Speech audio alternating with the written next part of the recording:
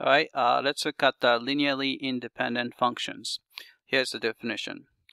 Two functions f and g are linearly dependent if f is a constant multiple of g. Right?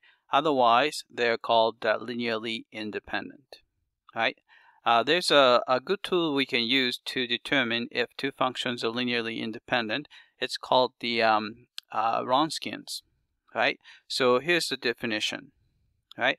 Wronskian is defined as not absolute value, determinant of f g f prime g prime. Right? So it's going to be, you just multiply f and g prime minus g and f prime. All right? So if this is equal to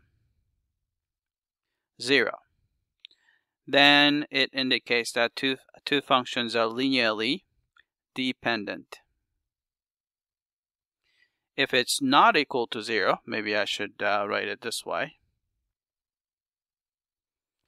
All right, so it's going to be, if it's equal to 0, then it's a linearly dependent. It's not equal to 0, then it is linearly independent.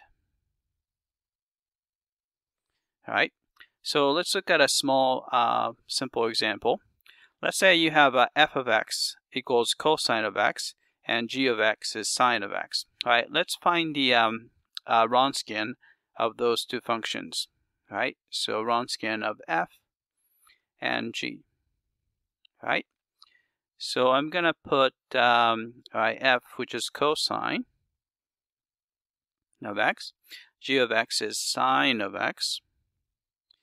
If you take the derivative of that, you get the negative sine of x. Derivative of sine is cosine of x. Alright, so if you multiply cosine and cosine, you get the cosine squared of x minus sine times negative, sine is negative, so it's double negative, so applying sine to x. Right? By using the trig identity, this is actually equal to 1. Right? Of course, 1 is not equal to 1. So therefore, f and g are linearly, so since it's not equal to 0, linearly independent. Right? There's a theory about the linear independence about the solutions of differential equations. So let's state that. Right, it says this: Wronskians of solutions. Right, if y1 and y2 are solutions of this homogeneous second-order linear equation, where p and q are continuous on open interval I, there are only two possibilities. And the first says, if the y1 and y2 are linearly dependent, then the Wronskian of these two solutions will be equal to 0 on the interval I, right?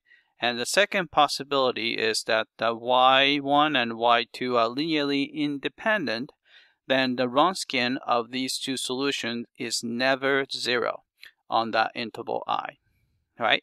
So just like the Wronskians we computed, we can do the Wronskians of the two solutions to see if those two solutions are linearly independent or linearly independent. All right, that's it. I hope that this was clear.